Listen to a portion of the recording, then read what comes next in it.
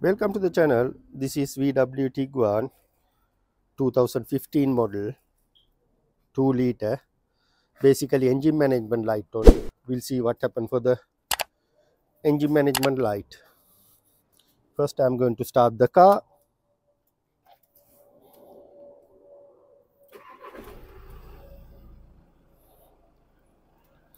You can see that side engine management light on, and the one warning for the could be bulb.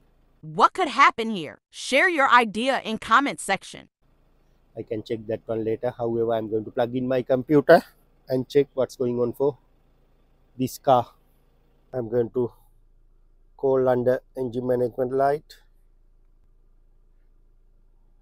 Right, one faulty code for P067100, cylinder number 1 glow plug circuit, and the second faulty code P220900, knock sensor heater, sensor bank 1, sensor 1, circuit range, performance. I feeling something not right with the glow plugs and the knock sensor. However, I'm going to do the glow plug and one glow plug, and because of the this one glow plug going to be 20 pounds something, then customer don't want to put it 3 glow plugs, plus there is another special glow plug. It's come with the like a sensor also well top of the plug. That one very expensive. Because of that, we are not going to change all glow plugs. We just change glow plug number 1, and after that we are going to change the knock sensor. Same time, after that I'm going to do the regen process if vehicle needed. Now I know the faulty code. I'm going to exit from here and check what's the condition of the DPF. At the moment DPF not bad.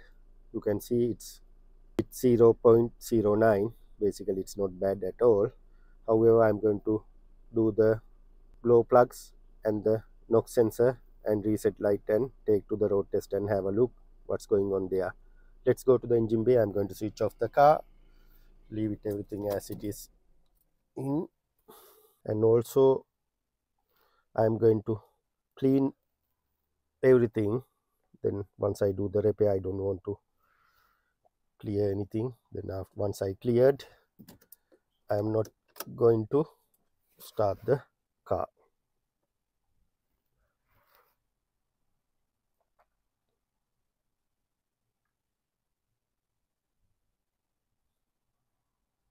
Right, all clear up now. Then I'm going to ignition off, key leave it outside, and go into the engine bay. Need to lift up this cover. Right, it's out.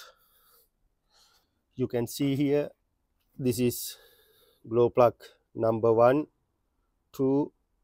This is the special glow plug number 3rd one, and the 4th one.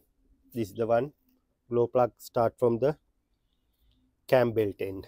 Basically I'm going to replace number 1 these glow plugs, and this is the knock sensor we talking. We have to remove here. It's go all the way and it's coming to the here. Basically I'm going to replace knock sensor, replace glow plug number 1, and the same time I'm going to inject DPF chemical, and after that I'm going to take to the road test. First thing, I'm going to replace this glow plug number 1. You need a special tool like this to remove glow plug connector. Right, the connector out, and you need a 10mm socket for that one. I'm going to use smaller ratchet, because if you use bigger ratchet, you don't know how weight come into the ratchet. Sometimes you are going to ending with snap this glow plug. Careful, use proper one. If you're using the smaller ratchet, it's feel to your hand. Right, see, it's loose.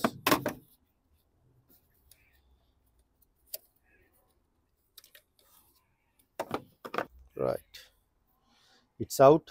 If you want check this one, you can put the positive line here and the negative here, then this tip will be light up. However, I'm going to change. Don't going to over tight.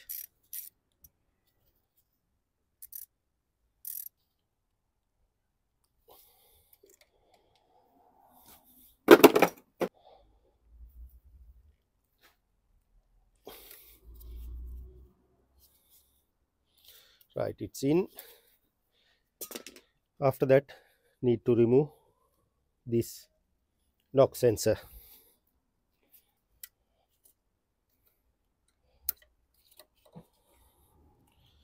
Need to remove. There is a two 11 mil nut heads there, plastic.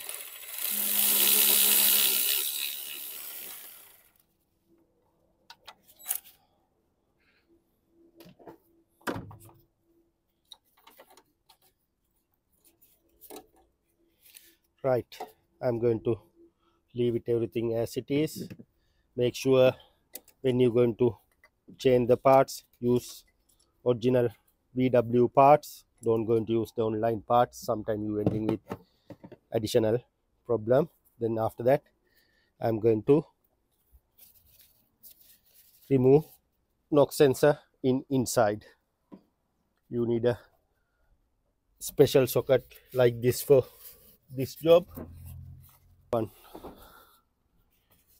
too long, I'm going to use it shorter socket.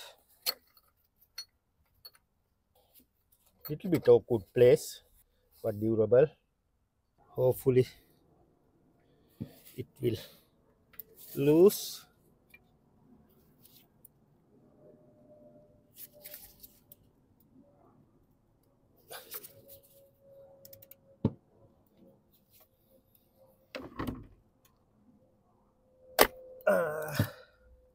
Look like it's slipped. Oh, no, it's loose.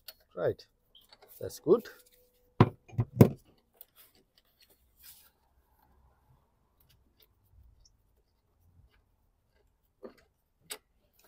Right, I already removed there.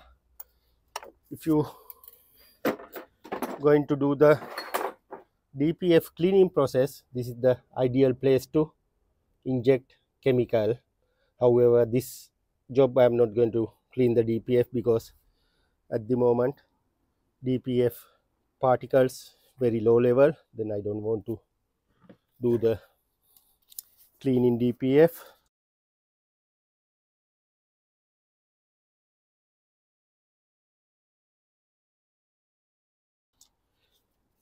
Make sure check the connectors for pin 1 2 3 4 5 1 2 3 4 5. Yes, identically same.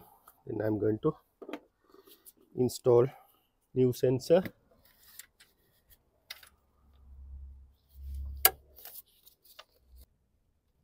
Right, nice and tight.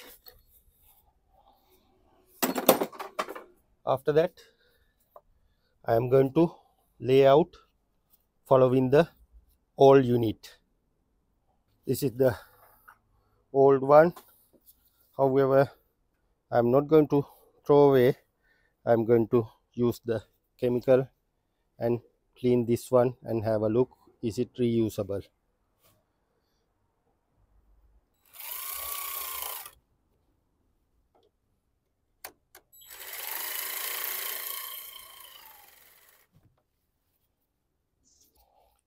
Connect the plug.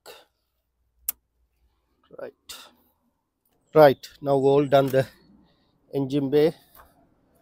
I am going to install this cover.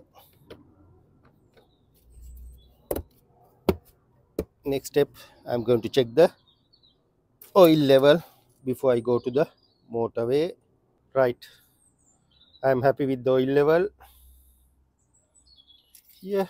Then let's go to the motorway journey. I left it running 15 minutes. I'm going to switch off, start, switch off, start, switch off, ignition on, and I'm going to check with the computer any faulty code left there now.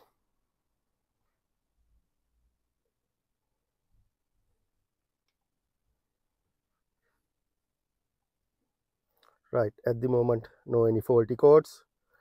Right, I'm now ready to go to the 20 miles motorway journey, and after that I'll come back to you. Right, I'll zero the trip, then let's go to the road test. 19.5 miles. Complete the motorway journey.